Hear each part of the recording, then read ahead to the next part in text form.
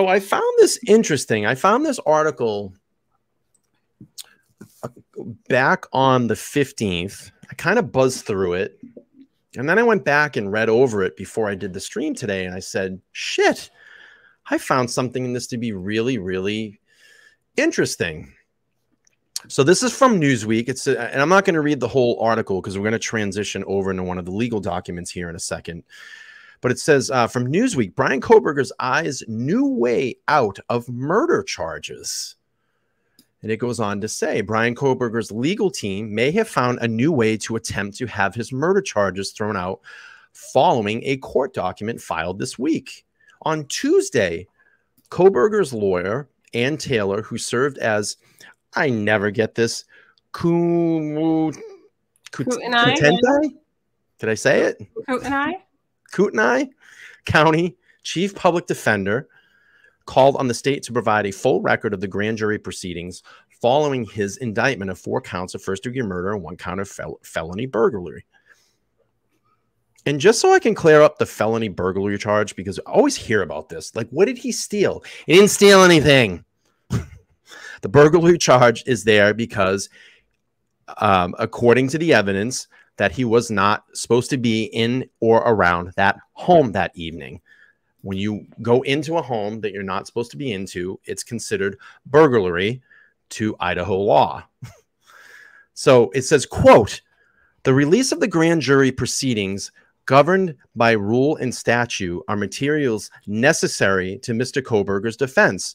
The court document said, quote, a grand jury was impaneled at the time when a small community of Moscow, Idaho, had been exposed to 6 months of intense local, national, and international media coverage. And this is where it gets interesting. Quote, because the state has provided extensive discovery, Mr. Kohberger knows that exculpatory, I said it, Laura. Very good. Evidence exists.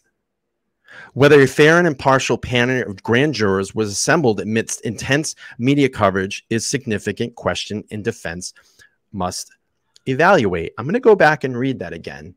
Because the state has provided extensive discovery, Mr. Kohberger knows that exculpatory evidence exists. Laura. That's an illegal document. How would he know that exculpatory evidence exists? Well, I was thinking about it, and I said right to you before I went on air, if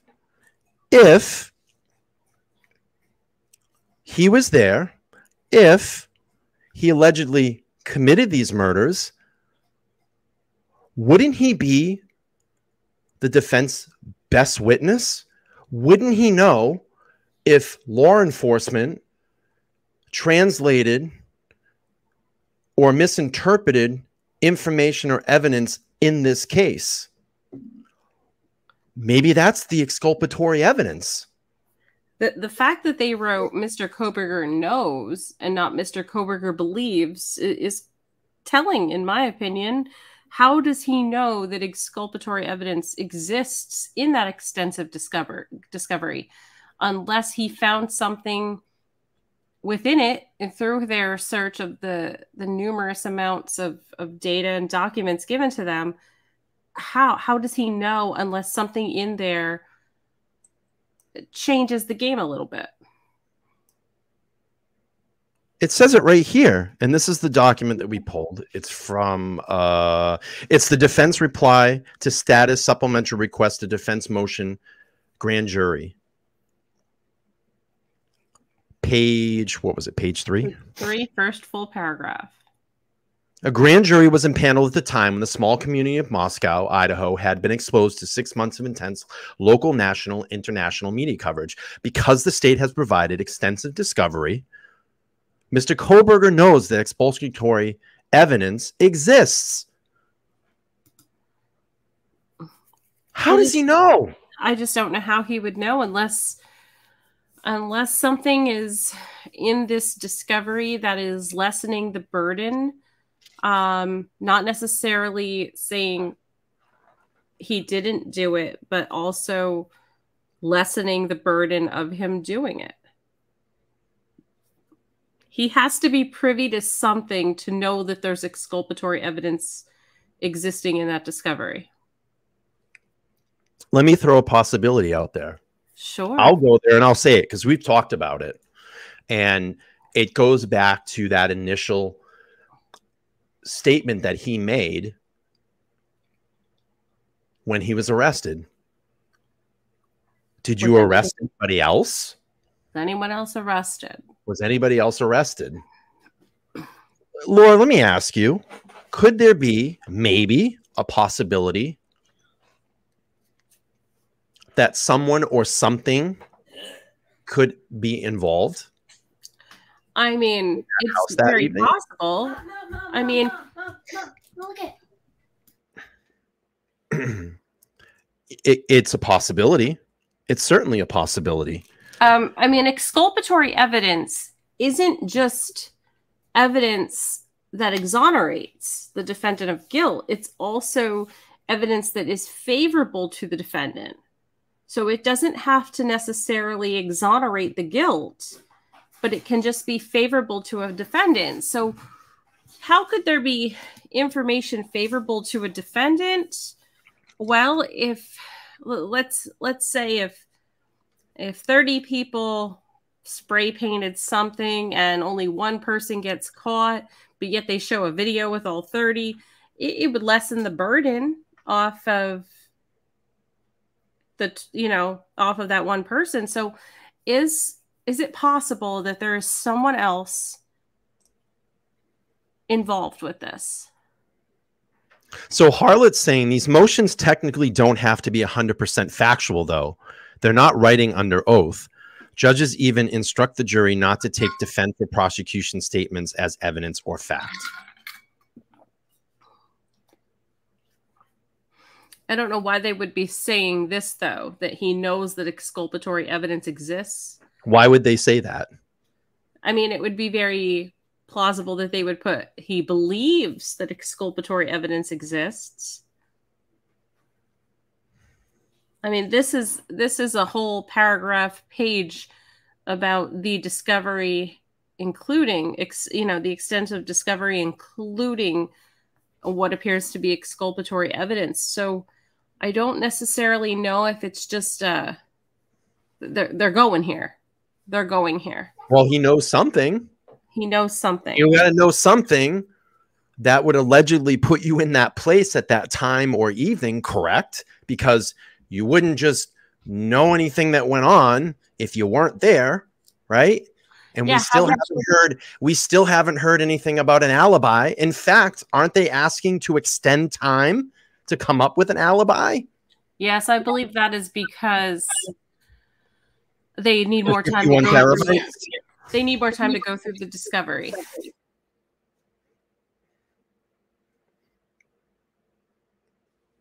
So, I don't know. It's just very interesting. I would think that if someone has to know something, they would have to be there. Yeah, I mean, if I'm able to pick holes through a document or through multiple documents, meaning discovery, then that's because I know it's not true. So Randy says the exculpatory evidence is the lack of evidence found in his car and his apartment. Exculpatory. That's what he thinks it is.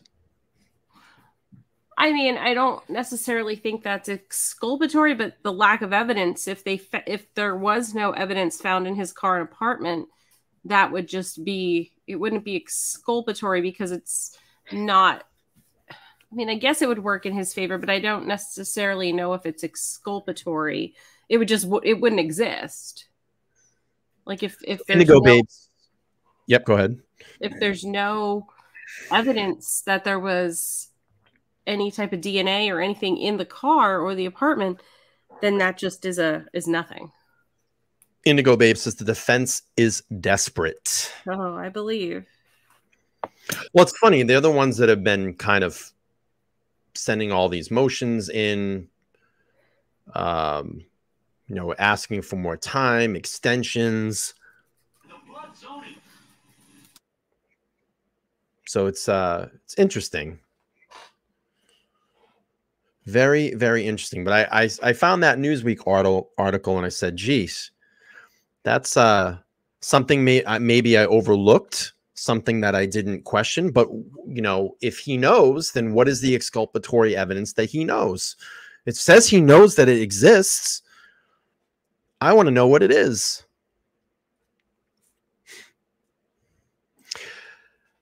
DDHO says if he had an alibi, he wouldn't need discovery. He would know his alibi. Absolutely. I believe so. Absolutely. Why have we heard no one, you know, like one of our moderators was saying the other day, he's still sitting in jail. He's still there. If there was anything to exonerate him at this point, wouldn't he be out walking around? When they found that in the discovery? Yeah, I mean, if there was something in this that was that damning of exculpatory evidence, they would have to do the right thing and say, okay, we now know you didn't do it. Jeremy says it seems that the defense wants the prosecution to do their job for them.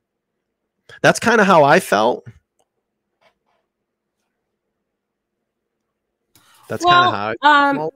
This gets to be tricky with the amount of discovery. They called it voluminous. I mean, we're looking at what is big data. It's so much for the defense to manage. Mm-hmm. Yeah.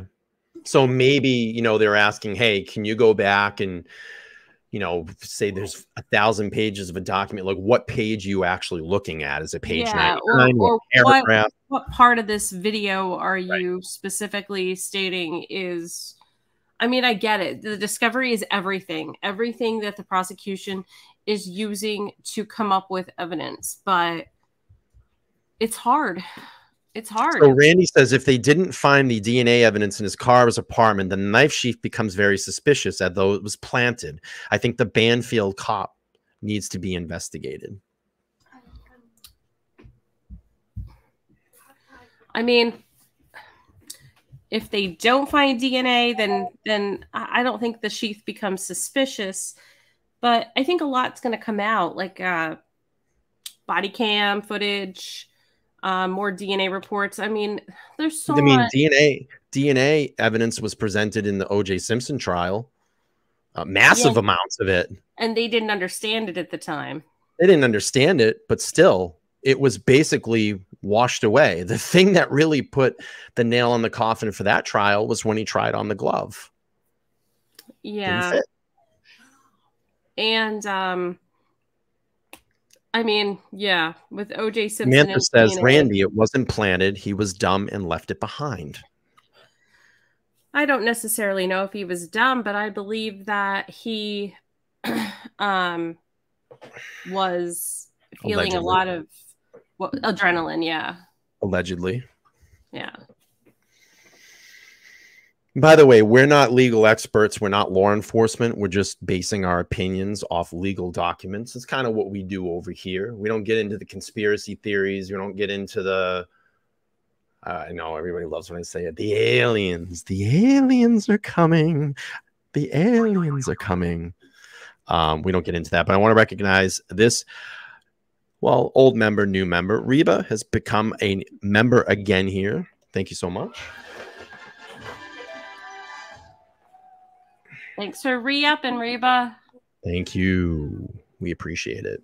If anybody wants to join, you can go down there and click the join button below to support the channel. My channel memberships start at $1.99 a month, less than a cup of coffee. Hey, everybody, if you've made it this far in the video, I just wanted to thank you for watching. If you enjoyed the content today, please give it a thumbs up. Oh, also on the way out, hit that subscribe button and turn notifications on. So every time I drop a new video, you guys will be informed. And somewhere up here while I'm talking, you're probably going to see another video pop up.